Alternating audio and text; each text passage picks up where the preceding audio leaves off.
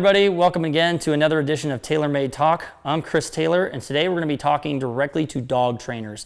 In the past, we have talked a lot to people who have questions about how to train their dogs or how to maintain their dogs or how to keep their dogs. Today, we're going to talk to dog trainers about how to build their dog training professional business, or about how to just to be a canine professional in general. I feel that both sides carry a lot of relevance to them, and I feel like I can really help people out with that because I've built several pieces of my business that have a lot to do with being a canine professional up from the ground up, and I'd like to kind of share some of my experiences with you. How do you measure success in your business?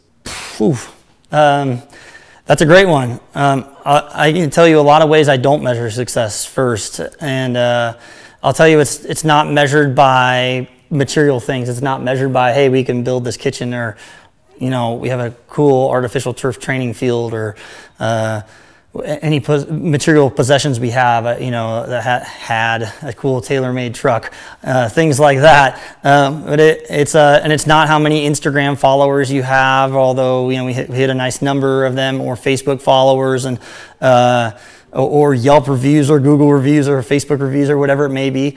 It's not about those, and those aren't the numbers or anything I measure success upon. Although those are nice, those are all pieces of it, don't get me wrong. It's great to have 10,000 Instagram followers. It'd be nicer to have 10 million, but so please follow our Instagram.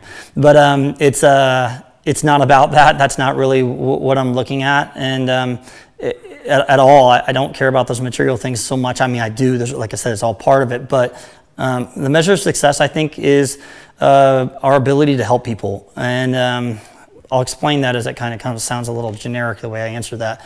But when people come to us with a problem, our ability to solve as many or all problems as possible is what I feel our measure of success is. So when people start out in training dogs, a lot of times they don't do certain things. They don't handle certain issues. They don't do aggression cases. They don't do certain breeds. They don't do a lot of problems that they're not capable of solving or accomplishing or dealing with. And for us, my measure of success is that we're able to, when people come to us with a problem or an issue or even something they want to accomplish, it's that we are able to address and accomplish any and all problems that come about.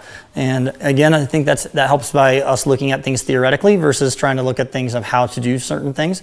So we look at the bigger picture and then go to the how to do certain things. Yeah, our ability to handle problems, our ability to solve people's problems, our ability to help people every single time they come. That's the measure of success. It's not the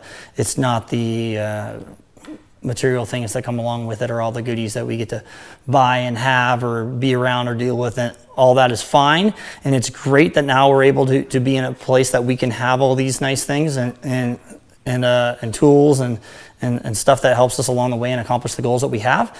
Those are all great, and but those aren't the measures of our success. The measures of our success are that we can help every single person that walks through our gates. So if you enjoyed what you saw today here on TaylorMade Talk, please hit the subscribe button. Follow us on social media at TaylorMade Working Dogs. That's important too. Send us your comments and your questions, please. If you like this video, like it. Comment on it if you have any questions or comments that you want to give us. You can also send us questions on email, info@tmwdogs.com, and we'd love to hear from you, and keep them coming. Thanks.